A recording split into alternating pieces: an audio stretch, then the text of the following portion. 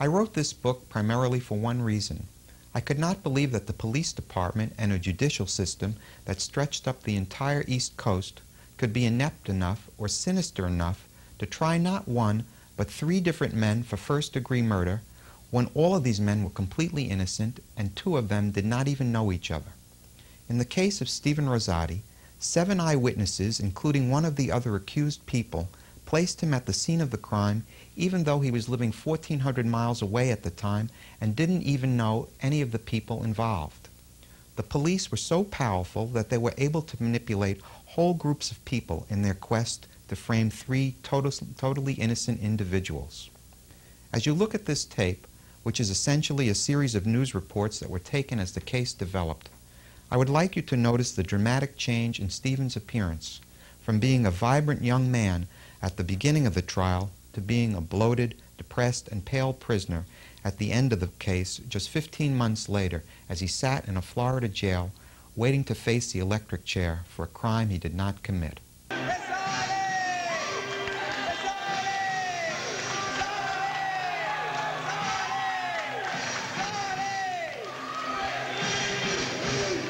fellas. In second place, Steve Larson. The winner, Steve Rosati. Is Stephen Rosati an innocent man? We take you behind ACI walls tonight for an exclusive interview. Tonight, Stephen Rosati gets ready to head back to Florida to face charges he murdered a drug dealer. Yesterday, he lost the extradition battle. It stretched for 10 months now. I guess I fit the description, and my name came up, and here I am.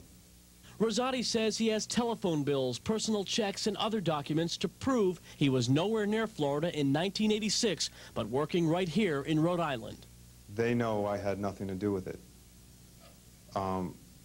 They will have to face their time in court, but also, what's even worse, they're going to have to face God. Despite Rosati's 21 witnesses, the state called one witness to place Rosati at the murder. And I feel I have no other choice but to deny the petition for habeas corpus and order extradition of Mr. Rosati to the state of Florida. Justice grind exceedingly fine, but they also grind exceedingly slow. So I don't know why it took 7 months, but everybody got their say in, and we're pleased with the outcome. We're just going to keep fighting for what we know is the truth, his innocence. You surprised by this? No, we really weren't. We understand that it's constitutional, just went by the constitutional decision that he had to go by. Rosati's family says the charges are trumped up by a Broward County sheriff in Florida. They'll go to any length to get this case resolved in their favor.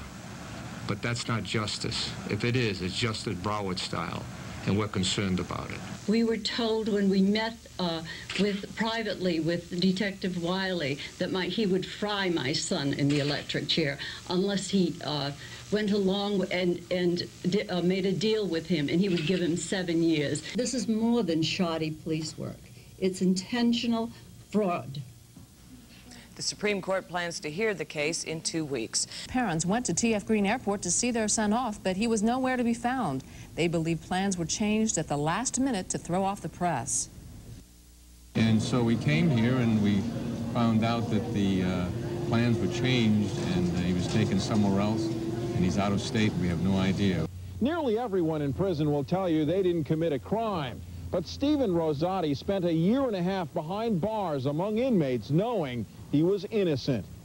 Rosati says he made it through the ordeal to finally see charges dropped with the help of friends and his parents. There are young people out there who have no family and are probably hurting today sitting in jail. Carl Stephen Rosati is a free man tonight. Florida prosecutors have dropped murder and robbery charges against the Cranston man who spent almost 17 months in jail while his family battled the charges. Rosati was one of 3 men charged with the 1986 murder of a Deerfield Beach, Florida man. 2 other men were arrested this week for the murder of Joseph Facido, Jr. As Newswatch 10's Jody Kennedy reports, Rosati wants to use his ordeal to help falsely accused people. I had to live with the electric chair and the possibility of being convicted and sent to the electric chair for 17 months.